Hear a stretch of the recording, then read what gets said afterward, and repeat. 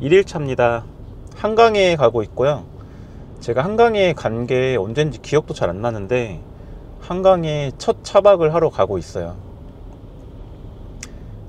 조용히 조금 스텔스 모드로 차박을 좀 해볼 생각이고, 한강 하면 또 노을하고 야경이 또 유명하잖아요. 저녁에 가니까 노을하고 야경도 한번 볼 수 있었으면 좋겠습니다. 한번 가볼게요.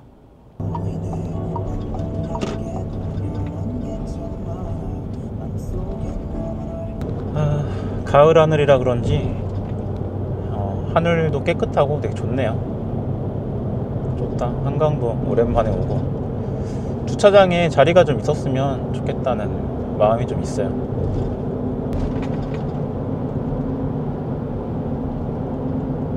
주차장에 왔는데요. 여기가 이촌 제4주차장이고 주차할 곳은 있는 것 같네요. 저기 다행히도 한강 쪽 바라보는 쪽으로 해가지고 주차할게요. 주차장에 주차를 했고, 이렇게 보면 도심 속에 있는 한강 주차장이에요.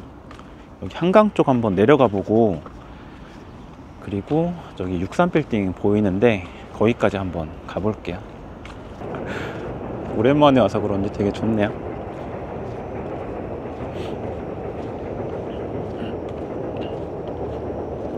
노을 지는 걸 좀 봐야 되는데 노을이 좀 질지 모르겠어요.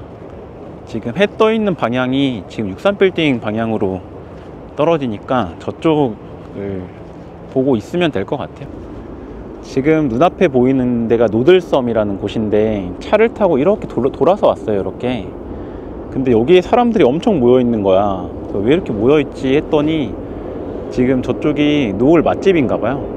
그러니까 해가 떨어지는 방향으로 노을이 이쁘게 지니까 그거 보려고 저기 사람들이 엄청 앉아 있더라고요. 옆에 지하철도 지나가니까 되게 멋있다. 좋다. 잘 온 것 같다. 오늘 여기 첫날을 한강으로 잡기를 잘한 것 같아요. 되게 이쁘네. 낯선 풍경 같긴 한데, 도시 풍경은 좀 낯설긴 하지만 그래도 이쁜 것 같아요.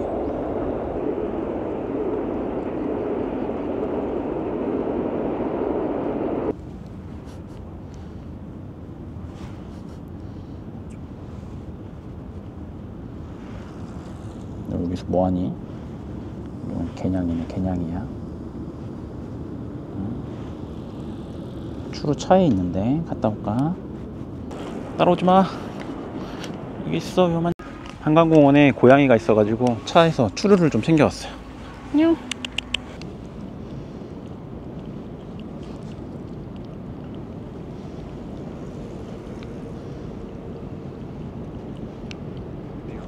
하나만 먹자.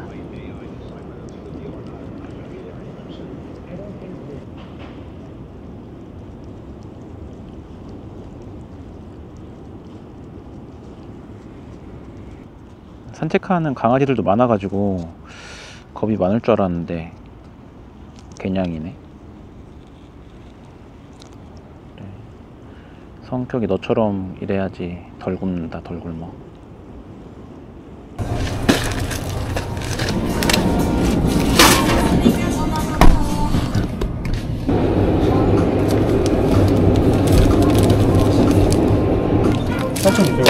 네. 사긴 했는데 비싸다. 조금. 한강이라 역시 차에 가서 먹겠습니다.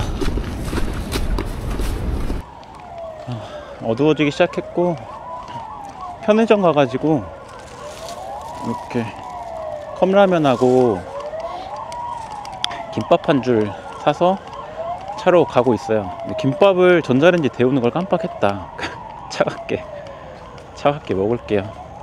이 도심의 소음 같은 거는 어쩔 수 없는 것 같네요. 이거는 그래도 야경은 이쁜 것 같아요. 뭐 혼자 즐기러 오는 분들도 있는 것 같고 자전거 타는 분들이 대부분 많고요. 차에 가서 라면 먹고, 약국 가야 된다. 약국. 제가 감기 기운이 조금 있어 가지고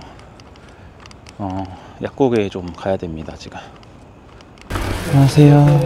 감기약 좀 타려고 하는데요. 좀 네. 콧물하고 네. 가래에 좀 끼는 것 같아요. 가래? 네. 아, 그래요? 열은 안 나시고? 네, 열은 안 나요. 가래 많이 끓어요? 이제 막 끼기 시작하는 것 같아가지고요. 기침도 이제 막 끼기 시작하니까 좀 나고. 철회가 완료되었습니다. 감사합니다. 네, 여기 영수. 수고하세요. 네.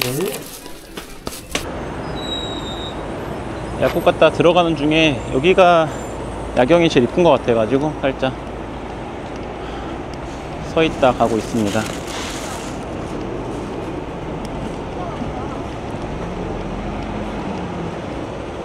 이쁘긴 하다. 다들 퇴근하고 들어가는 길이거나 약속들이 있는 사람들이겠죠. 내일부터는 좀 이렇게 복잡스럽지 않고 조용조용한 바닷가 위주로 이제 캠핑 낚시를 갈 거기 때문에 많이 지저분하죠. 정리가 안 된 상태여서 그렇고 정리한 다음에 다시 한번 보여드릴게요. 정리 다 했는데 한번 보여드릴게요. 어떻게 됐는지. 출입구 쪽이고 테이블 펴가지고 집에서 가져온 물하고 이거는 보온병에 물을 좀 끓여왔어요. 라면, 컵라면 끓여 먹으려고. 이렇게 돼 있고 잠은 어떻게 잘 거냐면 이렇게 하계용 침낭에다가 발포 매트 집어넣고 그 위에 이런 거 블랑켓 같은 거 하나 깔았고 베개 있고 이거 덮고 잘 거예요. 이렇게 정리를 다 해놓으면 하루가 다 끝난 것 같아요. 지금 시간이 8시거든요. 저녁 8시인데 오늘 첫 끼를 제가 먹어야 돼요. 가끔 밥 먹는 걸 깜빡깜빡 해가지고 근본김밥에 진라면 이거 물 부어가지고 먹도록 할게요. 이거 먹어야지 제가 이 감기약을 먹을 수 있거든요.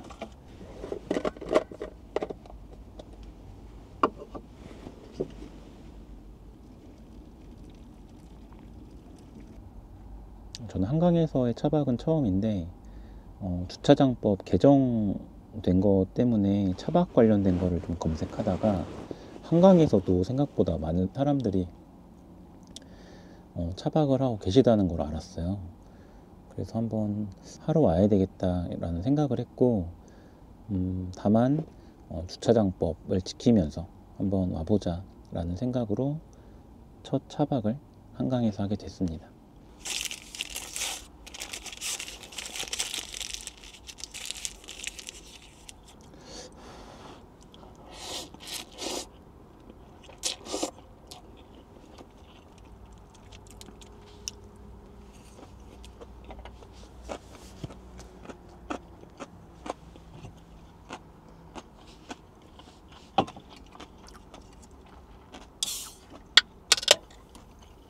제가 감기에 걸리긴 했는데 맥주 한 캔 먹고 잘게요.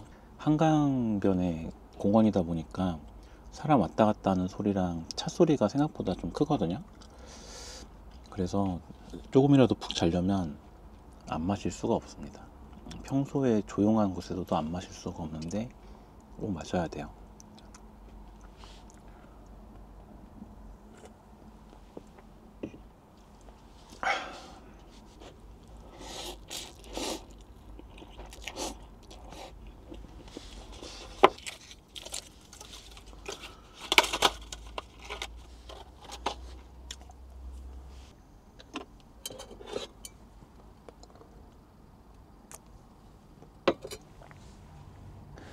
오늘은 자보도록 하겠습니다.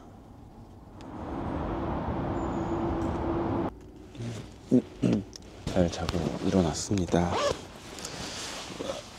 새벽에 추워가지고 옷을 조금 더 입고 잤어요. 옷하고 부티, 발에 부티 신고 쌀쌀하더라고요. 정리 살짝 하고 한강의 아침 풍경 한번 살짝 보여드리고 다음 목적지로 한번 떠나볼까 합니다. 네, 정리 싹 다 했습니다. 정리 이렇게 하고 이렇게 운전 중에 여기가 서로 좀 쓰러지지 않게, 물통이 있어가지고 쓰러지지 않게 이렇게 좀 탑을 쌓아놨어요. 정리 싹 했고 이제 나가가지고 한강 모습 한번 살짝 보여드릴게요. 자,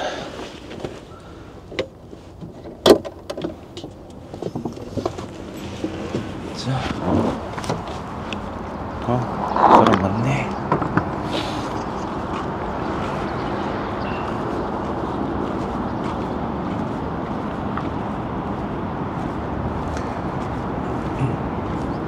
여기 나무에 가려가지고 바로 이게 63빌딩이 보이거나 하진 않는데 조금만 걸어 나오면 바로 한강이 보여요.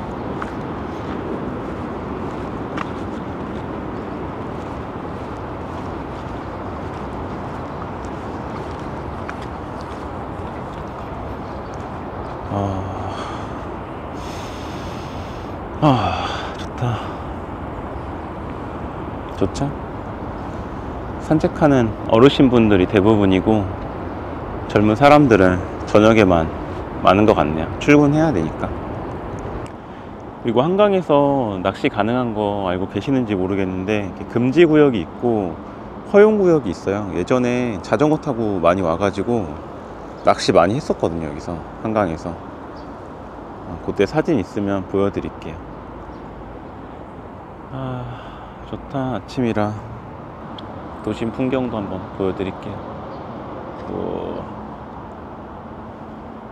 네, 저는 잘 쉬다가 가고 2일차 시작해볼게요. 화장실도 좀 가고 양치도 조금 하고, 화장실이 바로 코앞에 있거든요. 그래서 준비해보도록 할게요.